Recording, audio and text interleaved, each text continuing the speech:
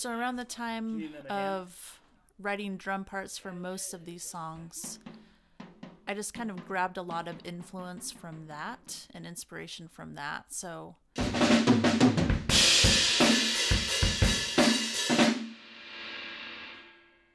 like it. The bands that stick out the most that I was kind of listening to is like Envy on the Coast, kind of throwing it back to that. Just Surrender as well, like a fun pop punk kind of vibe. And then even I got really into J. Cole as well and his album from 2014.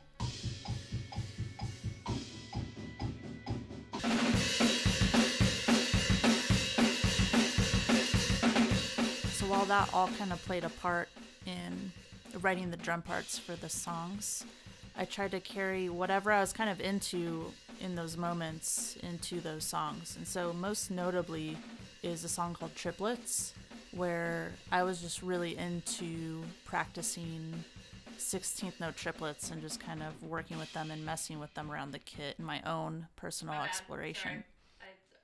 I second guessed myself.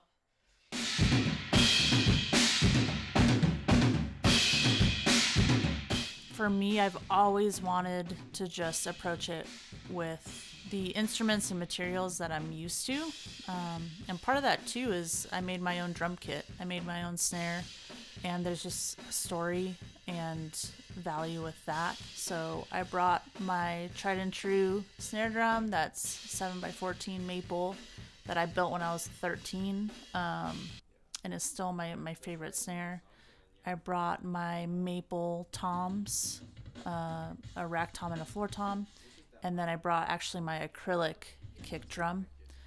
And then, yeah, my cymbals are all Meinls. They're ones I love and use all the time, especially my 21-inch transition ride, which I try to bash on it all the time, and it has yet to crack. And then Nick did provide one Meinl 20-inch crash, just so I could have some extra flavor in there. But yeah, it was pretty straightforward. I had a good idea of it, and then just talking with the band and Nick, I was able to narrow it down.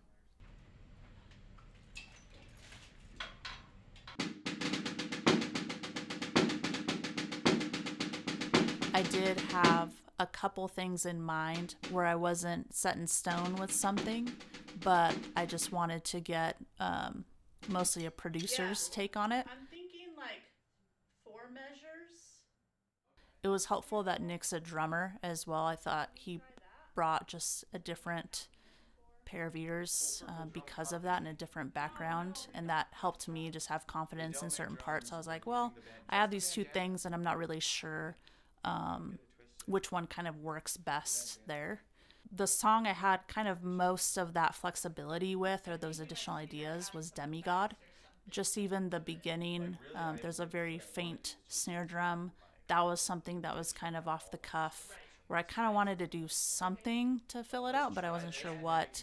And so it was really cool just to go in there, and I remember experimenting with different snares and different dampeners and all that type of stuff, and that was really fun just to knock out, in 5 to 10 minutes. I really appreciated just the space to try things out and then, just execute on it and see what kind of worked best for the song in the moment.